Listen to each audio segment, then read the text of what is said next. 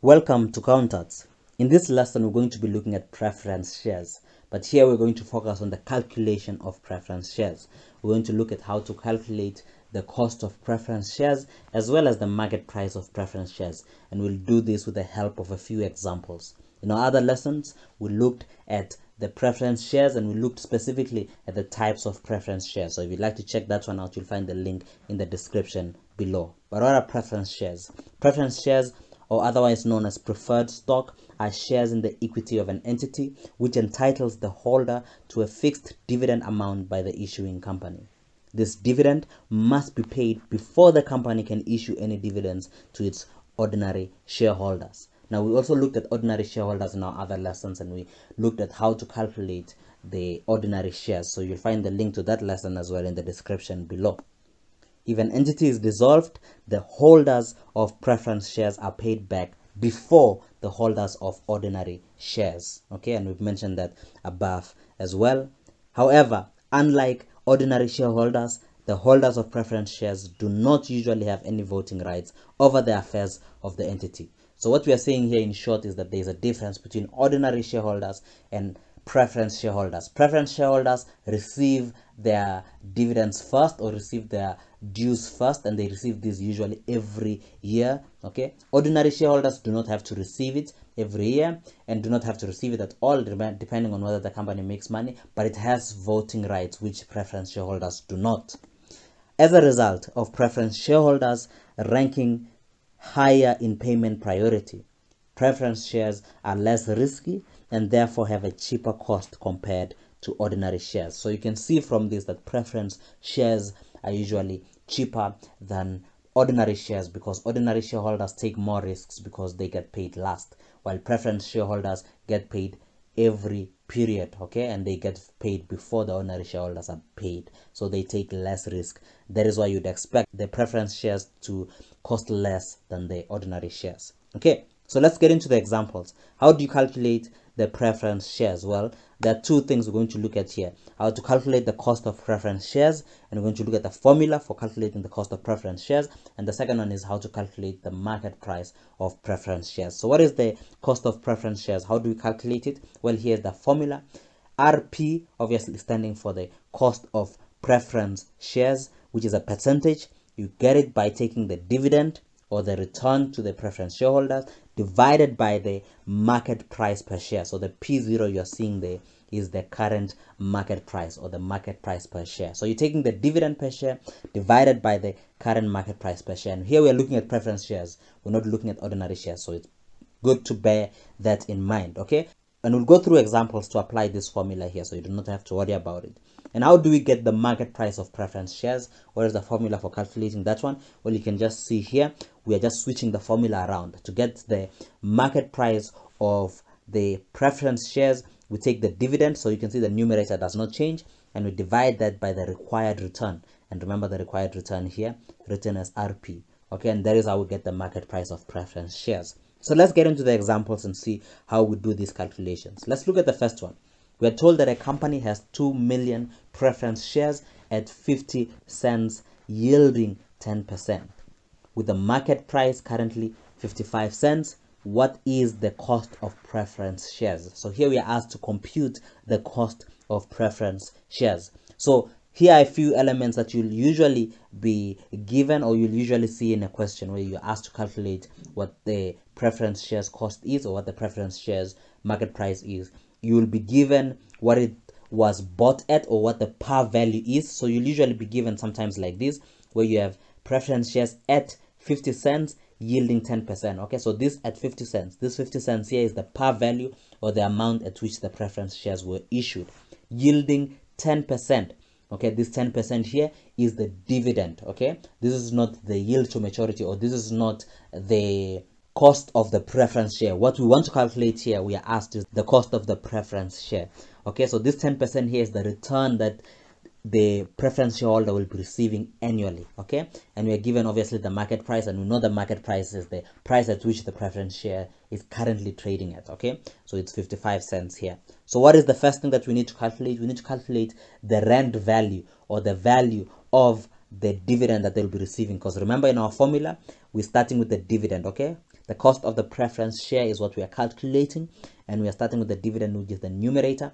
So we take the par value multiplied by the percentage that we are given. Okay, so we know that it's preference shares at 50 cents, and that is the par value, and we are given the 10%. We are told it's yielding 10%, so that is the dividend, 10%. And it's 10% of what? Is it the 10% of market price or 10% of issue price or par value? Well, it's 10% of par value, and it will always be 10% of the par value. So what is the dividend? The dividend there is the 10% times the 50 cents. Okay, 10% times the 50 cents, and you can see it gives us 5 cents. That is the dividend that the shareholders will be receiving. Now that we have our numerator, we have our denominator as well.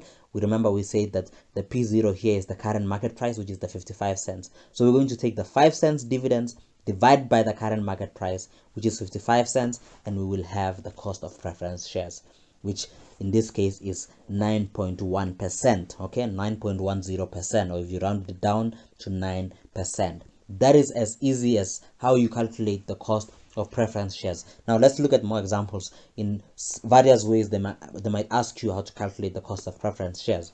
We are given here that we are told here that 1 million preference shares trading at 1 rand 20 cents per share, issued at 2 rand per share with 12% per annum fixed rate of interest. What is the cost of preference shares? Okay, what is the cost? So here again we're applying the same principles. We have the formula up here. The cost of preference shares equals the dividend divided by the current market price. What is the dividend here? The dividend is the percentage we are given, and we are told it's 12% per annum fixed rate of interest. So that is the percentage they are given every year as interest, okay, or as a dividend, and we multiply that based on the issue price, okay, how much it was initially issued at, okay. And which one is it? You can try and guess. If you guessed the 120, you'd be wrong, because 120 is the current market price, because we are told here trading at 1 rand 20 cents per share. But if you guessed 2 rand, you'd be correct, because it was issued at 2 rand. So you're looking at those keywords here. How much was it issued at, or what is the par value? So they might use par value, they might say issued at. So it was issued at 2 rand per share with a 12% fixed rate of interest per annum. Okay, so we're going to take the 12% that we are given times the issue price of the share, which is 2 rand, and it gives us 24 cents, which is the dividend per share. Okay, so it's a dividend. So we have the numerator. What is the denominator? It's the current market price, and we're told that it's trading at 120. So that is the current market price. So it's going to be the 24 cents divided by the 120 current market price of the preference share, and it gives us 20%. So the cost of preference shares is 20%. You can see it's actually very high, and the reason it's high is because it was bought at 2 rand, but now it has fallen. It's now only worth 1 rand 20. So if it's worth 1 rand 20, the outlook on the company obviously is low. That means I would want a higher return if I'm investing in the company, and that's why it's 20% that you are given. Okay, I hope it's making sense, and I hope you're following along. Here's a third example. Okay, and what I want you to do here is to pause the video right here and attempt this question before you continue the video and see the answer. Okay, so you can pause right now and try it. Okay, I hope you paused the video and you tried it out. So let's take a look. A company is considering issuing a 10% preference share with a par value of 87 rand. The share currently sells for 95 rand, and the cost of issuing the share is 5 rand. What is the cost of the preference share? Okay, so now here we have something new. Okay, so you may have battled to attempt it if you do not know about this one here. We are told here the new thing that we have here is the cost of issuing the share is 5 rand. Okay, this is also known as the flotation cost. Okay, the cost of issuing the preference share. So what you do with this one here, we have the numerator, which is the dividend, which does not change. We can calculate that easily. It's the 10% preference share that we are given, so it's the 10%, and we have the par value, or the issue price of the preference share, which is 87 rand. So we take 10% of 87 rand, and it will give us the dividend, which is 8 rand 70 cents. Okay, I hope you got that one correct. Now what do we do with our denominator, which is the current market price? Well, here's how you do it. You take the current market price and you deduct any issuing cost that you incurred. Okay, I will say that again. You take the current market price. Remember, that's your usual denominator. If we do not have any issuing cost or we do not have any flotation cost, we'll just take the denominator as the current market price. But if you have the issuing cost, and we are told here the cost of issuing the share is 5 Rand, or we have what is called the flotation cost, that's the term they might use, then you'll just take the current market price minus that issuing cost, and it will give you your denominator. You see, that's what the one that you'll put here as P0. Okay, so let's do that. We have our current market price, which is, we are told here the share currently sells for 95 Rand and the cost of issuing is 5 Rand. So we'll just take the current market price of 95 Rand minus the 5 Rand cost of issuing the share. And here we have the denominator, which is 95 Rand minus 5 Rand. And we have the numerator, obviously, which you calculated is the 8 Rand 70 dividend divided by the sum of 95 Rand minus 5 Rand. And then we get an answer of 9.67%. Okay, now I hope you followed this one along as well, and you know what to do with flotation cost or the cost of issuing the share. Let's look at another example over here, and I hope you can attempt this one as well before you continue the video, so you can pause it and try it, and then we can continue along. Okay, I hope you attempted it. Let's look at it. 8% preference shares trading at 30 Rand per share, issued at 25 Rand per share with a flotation cost of 3% per share. What is the cost of preference share? Well, we have the formula up here. We know that the dividend is the percentage that we are given, okay, multiplied by the par value of the share, or how much it was initially issued at. So we are given 8% here, and we are told that it was issued at 25 Rand. So 8% times 25 Rand gives us 2 Rand as the dividend, or the annual return to preference shareholders. So we have our numerator, our denominator. We're looking here at the current market price, and we're told here trading at 30 Rand per share. So that's our denominator, but we have flotation cost of 3% per share. Okay, so what do you do with this one here? Same thing we do like with the previous one. The previous one we're given the value or the rand amount. Here we're given a percentage, so we're applying the same principle here. So you're just going to take the current market price minus the current market price times 1 minus that percentage of flotation cost. Okay, you can either do that, or you can take the current market price times 100 minus 3%, and you get 97%. Okay, so you're going to take the current market price of 30 Rand times the 97%, and that is how you get it. Okay, so the 2 Rand is the numerator, dividend per share, divided by the 30 Rand, and then you open bracket 1 minus 0.03, which is the decimal of 3%, and we get the answer of 6.87%. Okay, I hope you followed along. If you want the denominator and you are given the flotation cost as a percentage, then you can take the current market price, open bracket 1 minus that flotation percentage, and then you will multiply obviously the 2, and then you will get the denominator. Okay, otherwise you can take the current market price of the preference share times 100% minus 3%, and you should get your answer.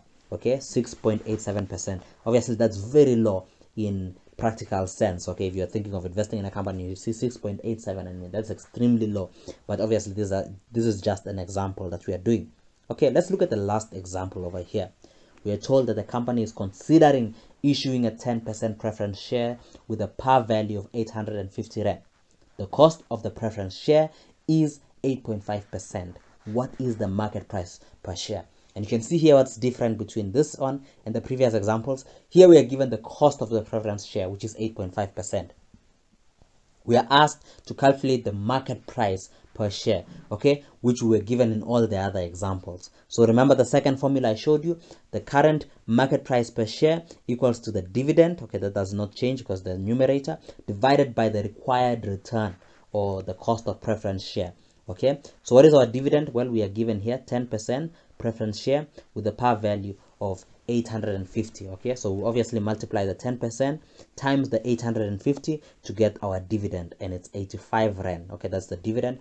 And what is our denominator? It's obviously the required return, which is the 8.5% cost of preference share. So if we take the 85 Rand divided by the denominator, which is 8.5%, we get the current market price of a preference share of 1,000 Rand. Okay, and that is how you calculate the cost of the preference share and the market price of a preference share. I hope you followed along through these examples, and I hope it was clear enough, and I hope you have gained value from these lessons. If you have, please comment down below, and if you have any queries, you can comment down below as well. And if you have indeed gained value, please subscribe to our channel, like this video, and share it to those you think it might help. Till next time, cheers.